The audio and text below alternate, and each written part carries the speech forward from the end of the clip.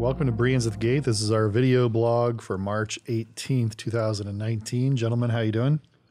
Doing well. It's been a couple weeks since we've been together. We've had spring breaks. We've had other kinds of things going on. So welcome back to both of you. Welcome back to all of our viewers and listeners. Quite a bit going on in the world. We've had Donald Trump exercise his first veto of his presidency. Anything jump out at you from that, Bert or Jeff, either one? I think it was healthy for a fair segment of the Republicans to stand against him in this particular issue, given the background of it and the fact that Congress had recently spoken. As I have argued before, independent on whether we think that we should do something different at the border, I think it's particularly healthy for us to have a non-imperial non-president has dictatorial power to just do whatever they want. I mean, we have a constitution, and they should follow the constitutional practices. So I think a rebuke, even though I believe he'll successfully. Oh yeah, there's no way it's going to be overridden. Yeah. But I think that was healthy. Bert, what do you think? Well, I guess Ben Sasse backing away surprised me. Yep. I would have expected Trump to veto, but that I thought that it was on the horizon that we might have had a man of principle out there, and I suppose we still might, but here he backtracked and ran the other way.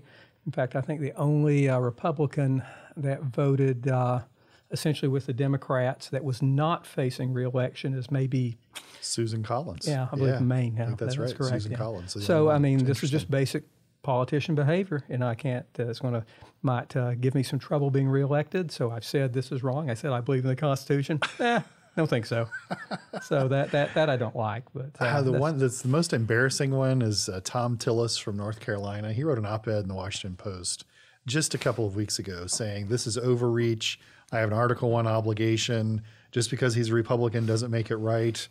And then he flip-flopped at the moment of truth and decided to vote with the president. So he's running for re-election. As you said, I think we were looking at just basic politics here.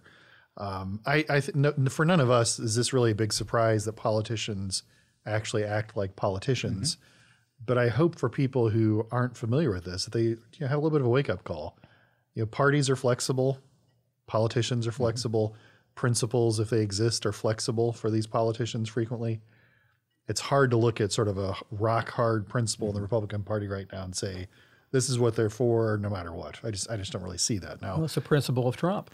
I was going to say, is that really where we are, you think, Bert? I do, yes. I think that by and large, the Republican Party now forms itself around Master Tweet, and that's the way I see it right now.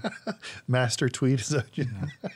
Jeff, what do you think? Well, I think at one level I'm always a little bit more willing to give the politicians some leeway when they're doing things that I don't think that they should do on good principle, if they're at least doing it in response to constituent pressures. We are in a democratic republic, so that I give them a little bit more bounds to maneuver that direction. Sure. What really makes me angry, of course, is when they do what's unconstitutional, which everybody's against them doing, but they don't care for their very small minority agenda. And in this case, like Tom Tillis, as you mentioned, I mean, there's pretty clear his base wants him to do what they wanted him to flip. So I think I'm willing to give him a little bit more room in that regard. And given Trump's approval rating, I think you're probably right about that. Bert, we can follow it up? No, I would not disagree with you. I think this is basic political behavior. Again, it still just disappoints me with Ben Sasse is all. I don't know the other guy as well, but And maybe it shouldn't surprise me. Ted Cruz also backed away from any kind of criticism he had, which is disappointing, I think.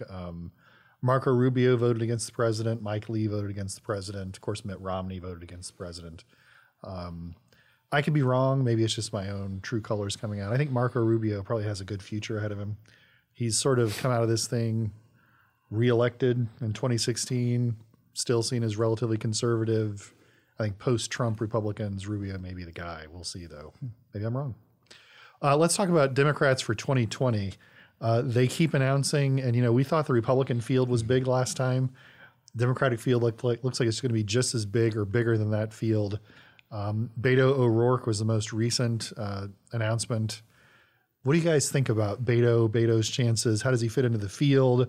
Does he have a good shot? I mean, Bert, do you have any inkling? I don't think he has a very good shot. It's amazing the amount of money that he raised initially. If he has an ability to do that, he must have a group of people that support him. Yep.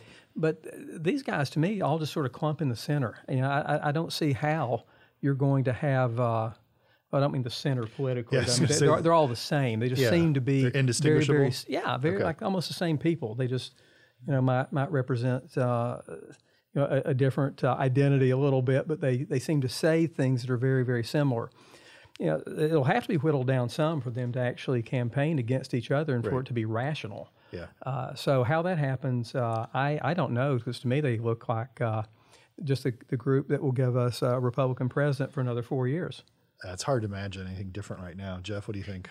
I think that Beto O'Rourke is very interesting because it's clear that he's trying to stake a claim on the Democratic side of one of optimism, to be not perceived as one of the crazies, right. And yet he's forced because of the very process to kind of adopt all their positions, but it's really tough for him. Am I for this or against this?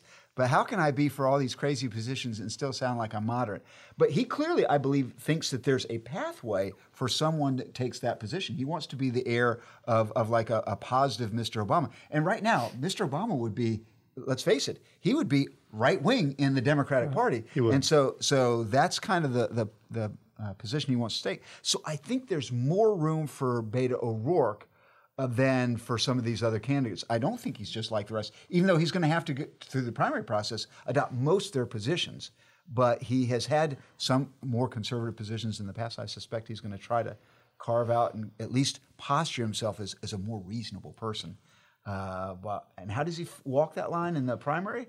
Richard Nixon was famously, of course, said, you got to go as far right as you can to get through the primary, and as soon as you get through that, run straight to the center. I'm not sure how he does it, but that's where I believe where he wants to go. You're the political guy. So what do you think? Beto's been a little bit of a mystery to me since he ran against Ted Cruz, honestly. I mean, as a House member, he was pretty indistinguishable, didn't do a lot that was really noteworthy. As a Senate candidate, he was an interesting image. I'm not sure there's a lot else going on there.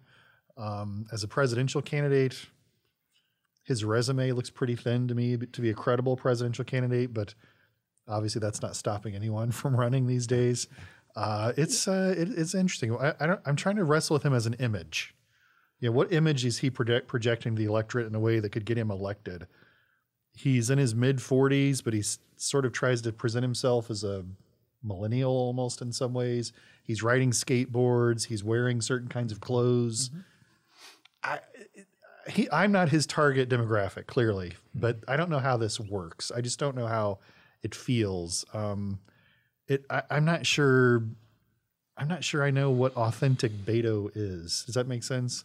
Well, there's a guy like Joe Biden. I think Joe Biden's pretty much what you see is what you get. He's kind of, it's just that guy. He's kind of loose cannon, whatever, but it's Joe Biden. Nothing surprising there. I don't know. Well, let me throw some, have you comment on it. Yeah. So Beto a few days ago said, I'm a capitalist. Right. And trying to contrast and make himself not like the rest that are embracing socialism. Right. Well, we saw the former vice chairman of the Fed, Alan Blinder, tell all the Democratic candidates, stop saying you're a socialist in a journal op-ed.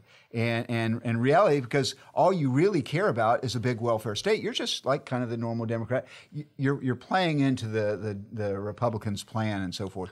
Well, he's kind of would have the ability to potentially attract the old line Democrat of the Alan Blinders and that type. Is there enough of them if all of the energy in the base is split amongst multiple parties? That's what I think he's trying to do. But that's a fair question. It's just I don't know if there's enough. There's a lot of money in that sector of the Democratic Party. Yes. No question about that. Is there enough passion, enough energy, enough grassroots activism?